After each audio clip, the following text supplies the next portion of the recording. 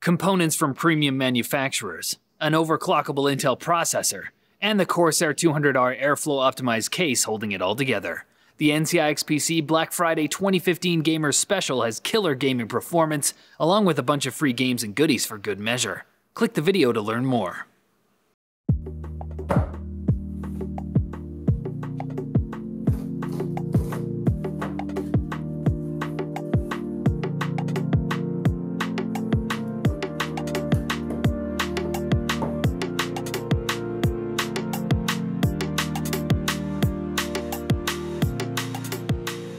It's been almost 2 months since the launch of the alleged flagship killer, the OnePlus 2, and you know, first impressions don't tell the full story. So after my extensive use with this device, here's 5 things you're gonna love and hate about the OnePlus 2. Hate may be a strong word, but not inaccurate. So first, let's start with a positive, the build quality. I love the metal frame, outstanding clicky buttons with combination of sandstone removable plastic back, which helps to grip the large phone. Plus it's almost self-healing in a way that hides all the scratches and normal wear marks perfectly well. And if you like to customize the back, that is an option for a more premium look, and over time little scratches here and there occur on the metal frame, but for this price bracket I'm very satisfied with the quality structure OnePlus has delivered. The second positive is the screen. Being a 1080p 5.5-inch panel, it isn't the sharpest thing around, but with excellent natural white balance,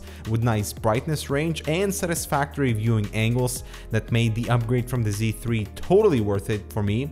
Plus by default a screen protector is pre-applied that has taken a beating in my pocket, but better it than the actual display underneath. The third aspect of the OnePlus 2 you're gonna love is the price for the specs and capacity, going for $389 for the 64GB model and $329 for the 16GB.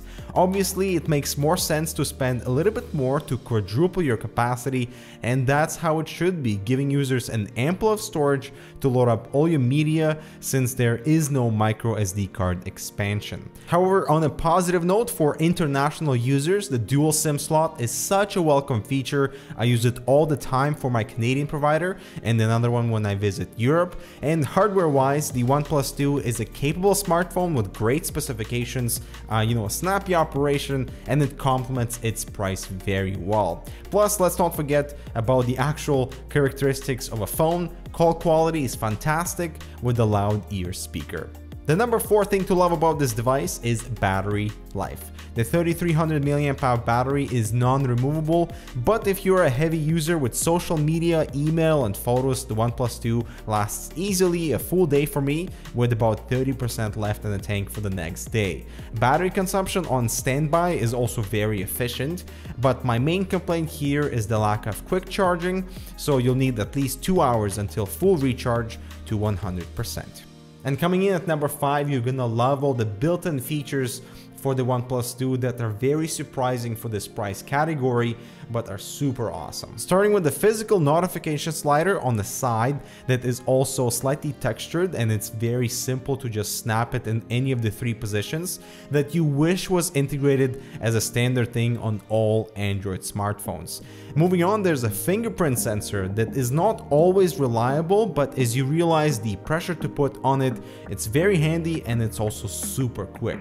For some reason, there has been a lot of discontent about the USB Type-C port, but it is reversible, so it's super convenient to plug in without even thinking twice. So kudos to OnePlus for being such an early adopter, and everyone who complains about the lack of cables, it's $5. Just get it. Moving on, you will love the customization options, albeit somewhat limited inside the Oxygen OS, like choosing between light and dark mode and ability to choose your accent color for tools and menus, gesture customization like double tapping to wake, which is super awesome, I use it all the time, draw a V on the screen to turn on the flashlight or a circle for the camera, and a whole lot of functions built onto the bottom row like double tapping the home button to open the camera.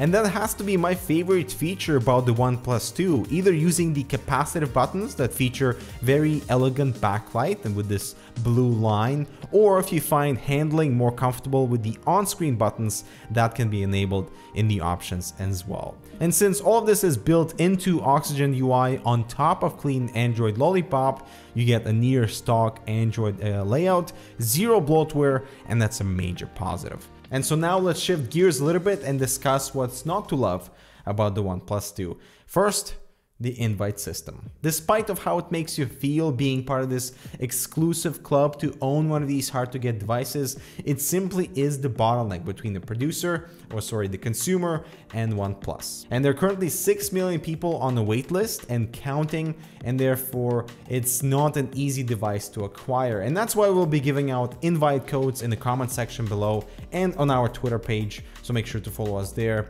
at HardwareCanucks to make accessibility of the OnePlus 2 a bit easier for you guys. The second really upsetting factor revolves around the latest camera update.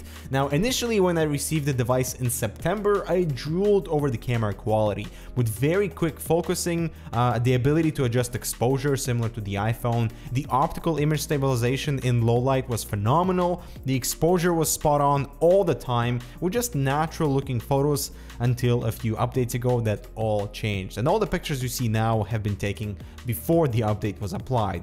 Now, so the issues that I'm experiencing now is shutter sound, and when the actual image is captured is off sync for me sometimes, causing me to think the picture was taken because I heard the shutter sound, but then there was some delay and the picture is actually captured during motion when I was putting the phone away. The face detect is mediocre in low light and always jumps back and forth and never locks focus, causing a slight change in focus as you hit the shutter button, and what you're left with is a blurry photo. And the shadows now have a green cast to them even if the picture is taken at low ISO, and it always overexposes my pictures for some reason, which wasn't the case a few weeks ago before the update. So this is what I'm seeing with my natural eye, and this is what the phone is capturing, a bit too overexposed. Now, moving away from the camera, at number 3, a really disappointing weak vibration motor that might as well not be here, because if you cannot feel it in your pants pocket, it should not be included. And I disabled it completely to not eat any of the battery life.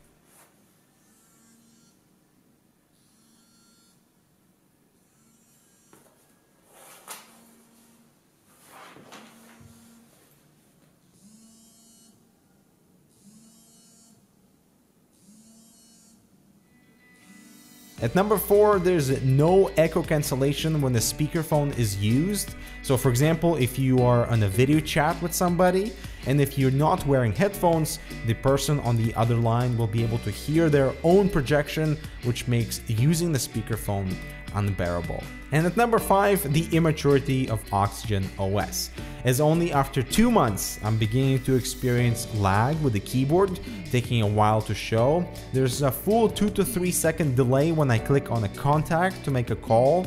I find that built-in shelf feature is pretty useless that displays your most used apps and contacts, but that's what my front page is for anyway. And sometimes text messages appear in a new thread even if the contact is already added and messaging history already exists.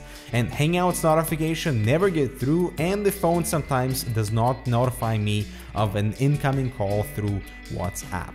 So I've done a few factory resets already, and they have not fixed any of the issues I just mentioned, which seems to surround Oxygen OS, and hopefully OnePlus will eventually get these fixed.